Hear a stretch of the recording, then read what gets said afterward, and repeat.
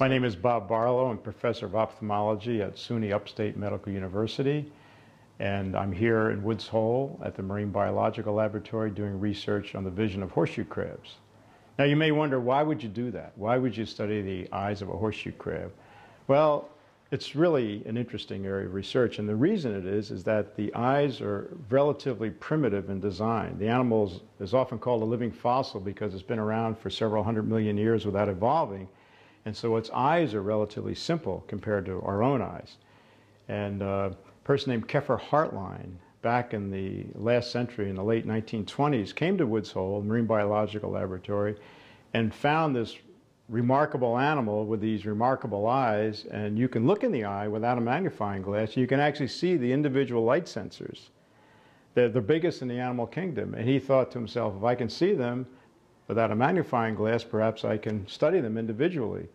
And just by a stroke of luck, I became Hartline's student, and in fact I was his last student, and carried on the tradition of his research. So it's been a fabulous, wonderful, exciting career that I've had studying just how this animal's vision works. And the nicest part about it is we actually did figure it out.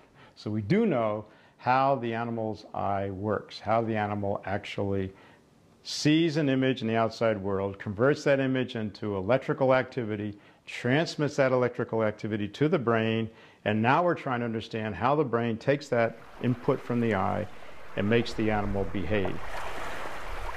This is the Laboratory of Vision Research at the Marine Biological Laboratory in Woods Hole, Massachusetts, and here we study how vision works. Actually, we're studying vision in a horseshoe crab. This is a model horseshoe crab, a large female. And the animal has two large eyes located here and here. These are two of many eyes, but they're the most prominent eyes the animal has. And research has been carried out on these eyes for since 1920s. Now in this laboratory, what we're doing is trying to record from single nerve fibers that carry information from the eye to the brain. And here, Eric Brown has prepared an animal. Here you can see the eye, this animal here, and there's one over here. He's attached a chamber to the side of the shell so that you can isolate a single or several optic nerve fibers that carry information from the eye to the brain, which is located deep inside the animal. Now, after Eric prepares the experiment, we're going to place this camera on top of the animal's shell.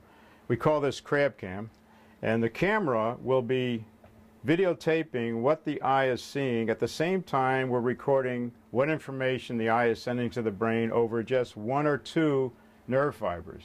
Now, the eye communicates with the brain with about 1,000 nerve fibers. We're just going to record from one or two. And by doing so, we can try to decipher the neural code the eye sends to the brain, the animal's eye sends to its brain, when it's seeing underwater.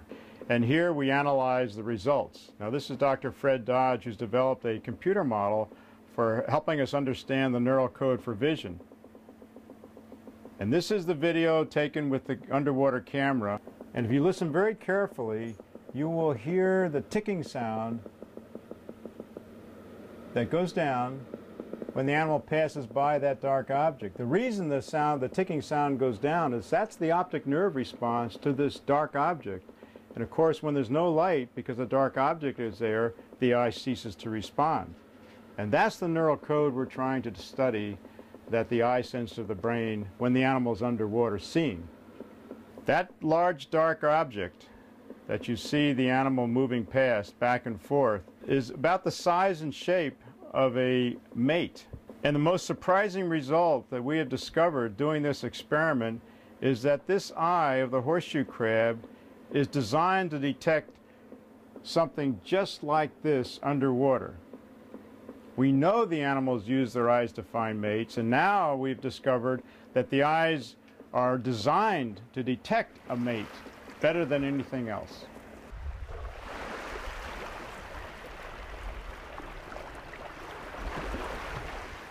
And our vision actually is less sensitive at night, so we're not like horseshoe crabs that way. But horseshoe crabs have a remarkable ability to increase their visual sensitivity at night almost 1 million times.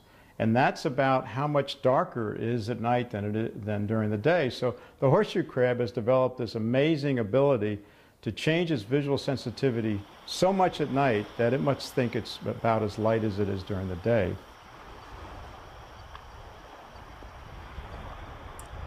Now we're trying to figure out just how active they are during the day and at night. So you can see small little horseshoe crabs, 4 of them here, and we're tracking their activity as a function of time of the day, and they're inside this dark box. We can't open that box or else we'll destroy the experiment.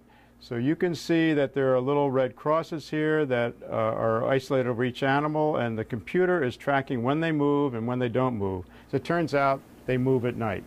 So now, knowing they move at night, we wanted to know whether their nighttime motion is synchronized with their increase in visual sensitivity at night. So for that, we come over here. So Jennifer Esch is tracking their visual sensitivity. We'll open this up just briefly to show you the small animal sitting inside. In here we have a horseshoe crab. We have one electrode placed directly on the eye and a second electrode placed directly off the eye. We are measuring the response of the eye to light. Here you can see a recording of the response of the crab's eye to a light flash that's sent to the eye every 15 minutes. During the day, as you can see, the animal's response is much lower than at night, and every night the eye becomes much more sensitive to light. This animal has been kept in constant darkness for a long period of time, but still you can see a change in visual sensitivity during the day and during the night. Our goal is to understand human vision. That's what our goal is. But this is a small step in that direction. And in the process, actually, of doing this research on the horseshoe crab and understanding the changes in its vision from day to night, we had an unexpected insight about human vision that may actually give us some information about the causes of age-related macular degeneration. So you never know where your research will take you.